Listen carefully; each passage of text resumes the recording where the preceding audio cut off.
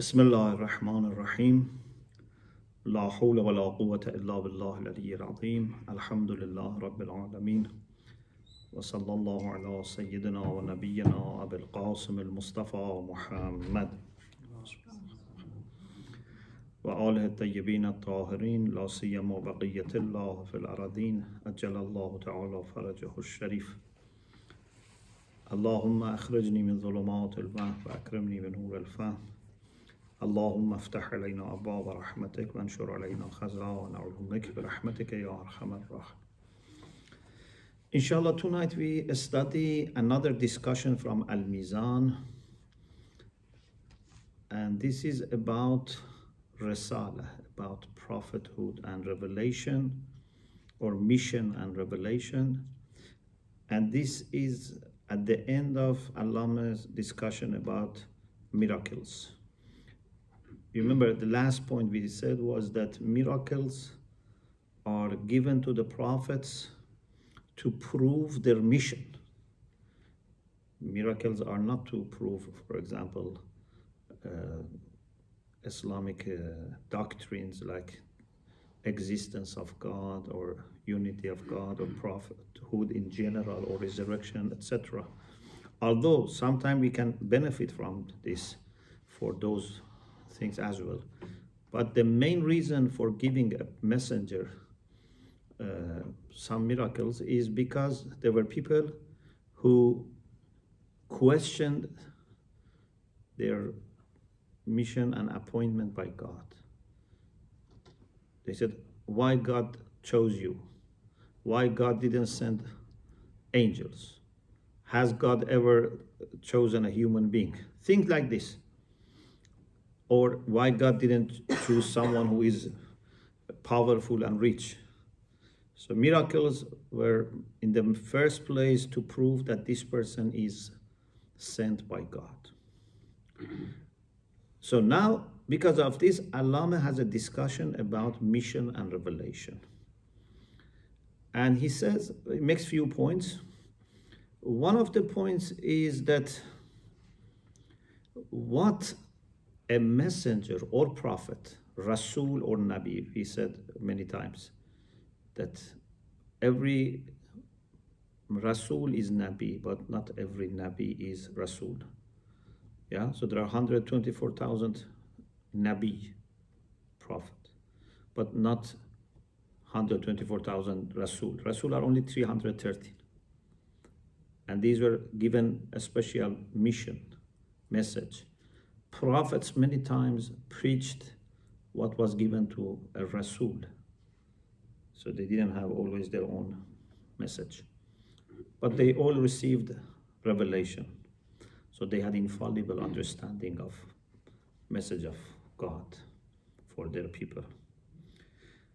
Anyway, Allamah says what messengers or prophets in general receive through revelation, and therefore the knowledge that they have is different from what we understand through our senses or through our aql. من غير السنخ ما نجده بحواسنا وعقولنا. This is different from what we understand through seeing, hearing, or thinking. Because unfortunately, different times, different people have tried sometimes to say prophets were like us. But they were very clever, they were very genius, they were, very much understanding, and they tried to help people, but it was not that something especially was given to them by God. Allah says, Al-Wahyu ghayrul fikr as-sa'ib. Revelation is different from thinking which has hit the truth, which has now reached reality. Say, okay, this person was thinking and he has managed to find good things, so this is why he became prophet. Allamah said this decades before he passed away, because this is the first volume of al-Mizan. and he's 40 years now,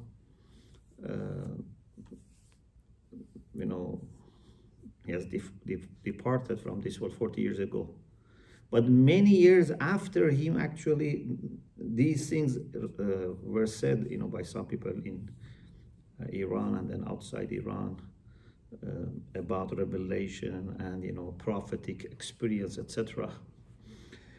In the time of Allama, also some people have mentioned this, but in a different way. So always you find people saying different things. Ayatollah Mutahari also in his book Wahyu Nubuwwat has a discussion about this. So he says revelation is different from successful thinking, and whoever reads the Quran finds out very clearly that when we talk about revelation, we are talking about something different, something which has different nature. It's another way of understanding. Because we have not experienced that, then we have difficulty in understanding.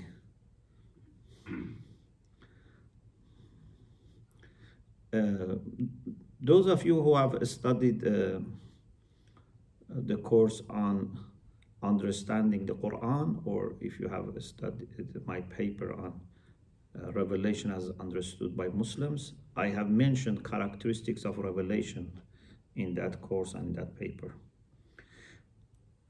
So Allah says some of the people in this age, they have unfortunately missed the Quranic position, and they have tried to build teachings of Islam and religious facts based on sciences, natural sciences, based on physics and chemistry, as if these are the only ways for us to understand realities.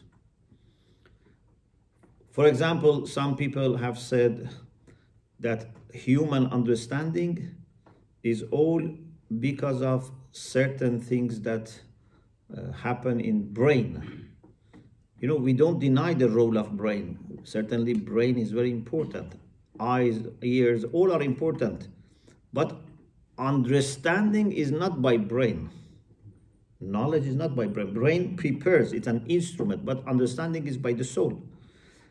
Some people have said, no, it's just a matter of some chemicals that are produced, for example, in the brain, etc.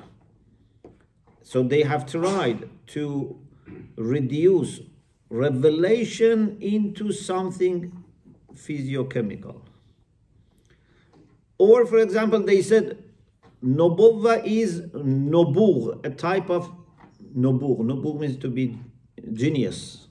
So they thought Anbiya were very clever people. But it's not that they received a special communication from God. They try to find ways to help people. Maybe sometimes, they themselves didn't know that this is not coming from God, according to these people. They were, understanding certain things, and they were thinking, maybe by mistake, that this is coming from God, but it was their own thinking. This is the way, these people say. They wanted to build civilization, to help people, to save people. They gave them some ethical rules, some social principles. Then they gave them some devotional acts, some acts of worship to help them build a community. So, according to them, there are few points. Allah summarizes their ideas. One, An-Nabi insanun mutafakkirun nabighun.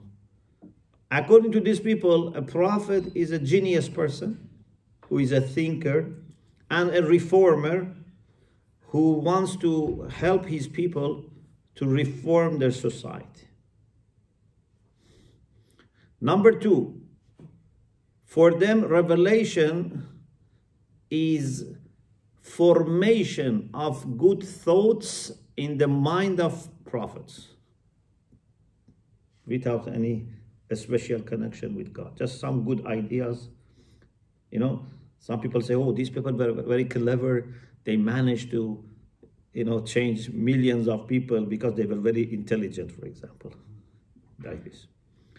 Point 3, divine books are collections of these good thoughts and free from selfish teachings. So the prophets, according to these people, were good people, but not sent by God. Point 4, angels that are mentioned in these scriptures, they are just some natural powers that run this world, or some psychological or psychic powers that they help human beings. Even, for example, when it comes to Ruhul Qudus, the Holy Spirit, they say Ruhul Qudus is also one dimension of human spirit. And instead of inspiration, Allama says, they say, tatarashahu minhu hadilam. These good ideas just are pouring down from them, you know, coming down from them. And when it comes to Satan, also they say Satan is also one dimension in human soul from which bad thoughts come. So Holy Spirit, which is responsible for inspirations, is inside human spirit. Satan, which is also responsible for temptation, is inside us, according to these people. So anything else like Lawh, Qalam, Arsh, Kursi, Kitab, Hisab, Jannah, Wan Nar, they explain it in this way. You know, Quran talks about Lawh Mahfuz, yeah, like the preserved tablet. There is Arsh, divine throne. There is Kursi, chair. Mizan, scale. Heaven, hell. Everything they try to explain it in a materialistic way. The 5th point that they mention is that religions follow and are subordinate to the requirements of their own times. Judaism was for a certain time, Christianity for a certain time, Islam for a certain time. But we should not think Islam or Christianity or Judaism are forever, without any change. With the change of time and era, they can be updated. This is also one aspect, because there's nothing divine here, you know. Point 6, mu'jizat, miracles that are reported from the prophets are either fabricated, according to them, or they were distorted. So there was some reality, but, you know, maybe they exaggerated, they added things to this in order to keep people, lay people, you know, interested and, you know, make them believe. So Allama says this is a summary of, you know, these ideas, and Allama says if this is revelation and this is mission, so it's better to call it lu'batan siyasiyya. It's a political game than being a religion. It's not a religion. And he says we don't want to go into a detailed discussion about this, but briefly what we can say is that divine books, not only Qur'an, even Torah, Injil, the Bible, Qur'an in particular, sayings of the prophets, in particular saying of our prophet, they don't match and comply with this kind of interpretation. These people, maybe because of their own attachment to this world and physical and material elements and factors, they have denied supernatural world. Ma wara at-tabi'is. These people you're talking about, were they a specific group? Yeah. What were they called? Like, who were they? No, different people, different writers. Okay. Yeah. Ayatollah Mutahari mentions one person from Iran, one person from Pakistan. But after the revolution, also some other people were added to them. And some of them were religious, but they had these ideas. I don't want to mention names, so we keep it this much.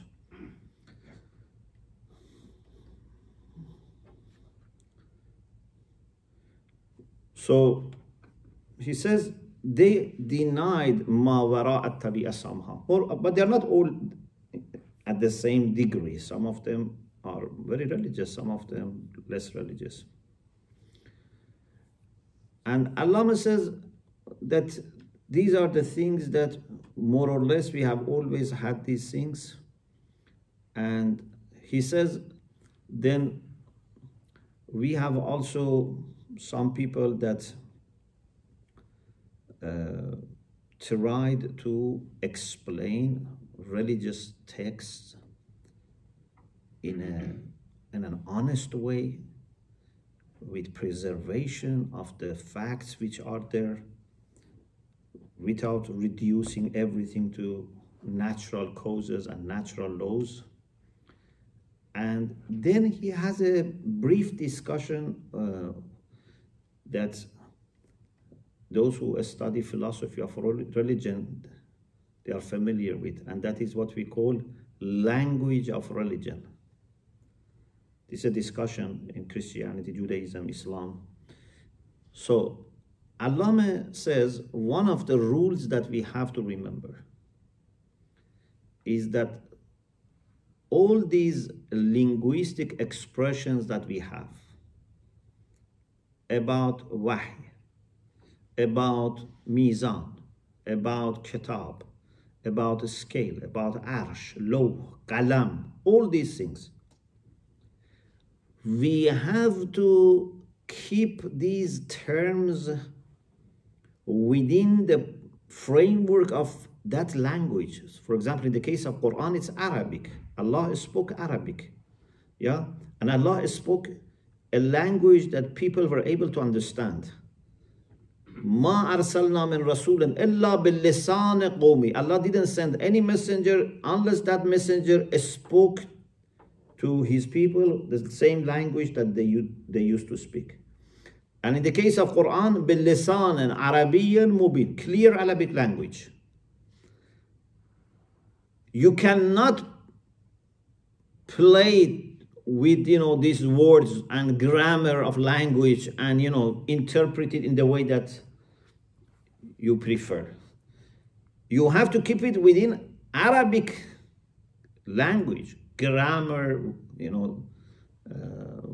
terminology has to be Arabic. The maximum you can do is, if there is a proof that something cannot be taken literally, then you extend the meaning to include supernatural things as well. For example, in the Quran we have Yadullah fawqa aydihim. What does it mean, Yadullah fawqa aydihim? Allah's hand is above their hands. Everyone who knows Arabic understands the meaning of this sentence.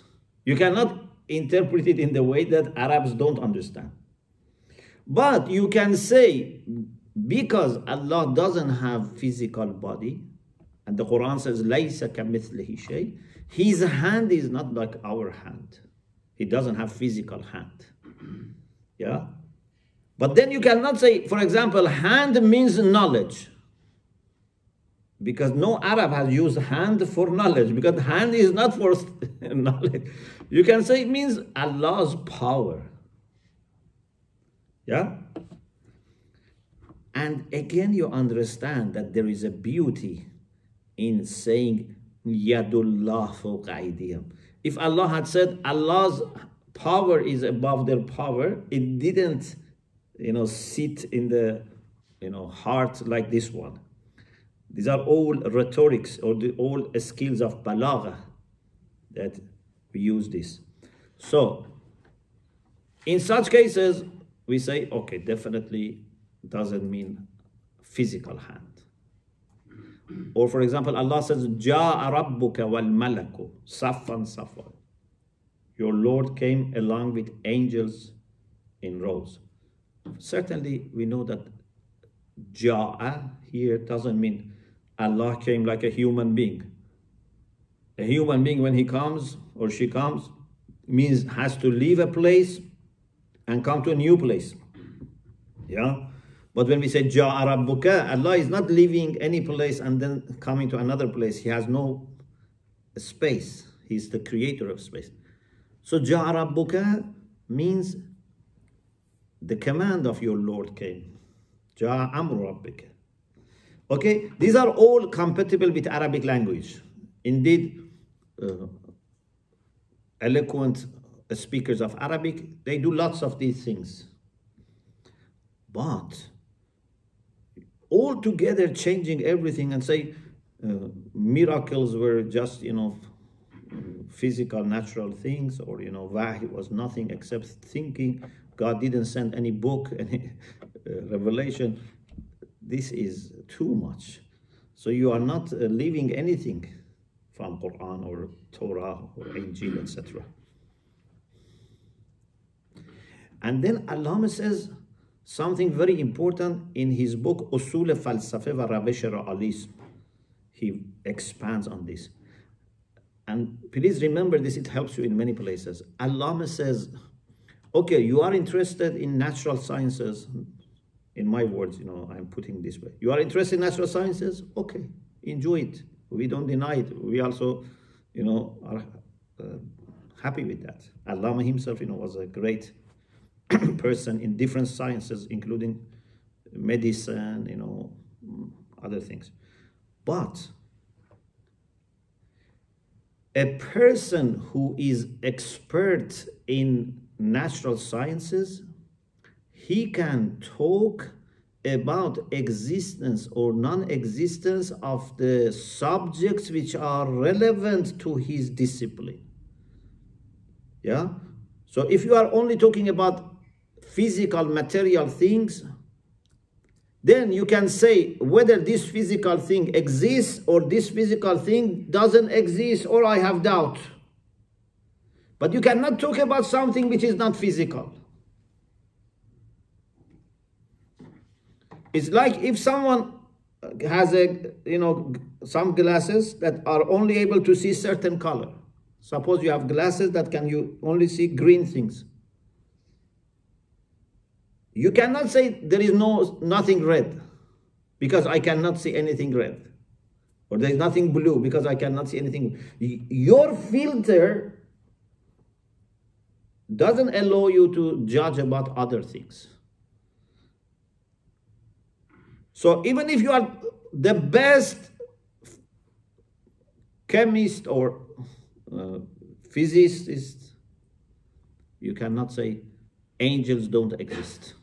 Yes, if we say angels are physical beings, you can say, to the best of our knowledge, we have not yet been able to find angels. You cannot say they don't exist. Maybe they exist in some part of the world that you have not been there. Yeah? But you can say, so far I haven't been able to identify them. But when we say angel is immaterial, you cannot say anything about it. In the same way that a philosopher cannot talk about, physical things. Yeah? A philosopher cannot say, for example, coronavirus exists or doesn't exist. As a philosopher, Because philosopher only talks about kulliyat. Yeah? They cannot talk about particular things. A philosopher cannot say today whether was cold or warm or moderate. Yeah? So, those who have interest in material sciences, they should be careful not to impose their own ways of verification on other disciplines. This is very important. He says it's like, for example, someone who is expert in ilmul lugha and then wants to talk about astronomy, for example. With ilmul lugha, you cannot talk about astronomy. Okay, alhamdulillah, this discussion ended, and then Allama starts with bayan of some other verses. So discussion finished. So we had 2 sessions on miracles, and then end of that was a discussion about mission and revelation. Alhamdulillah Rabbil Alamin.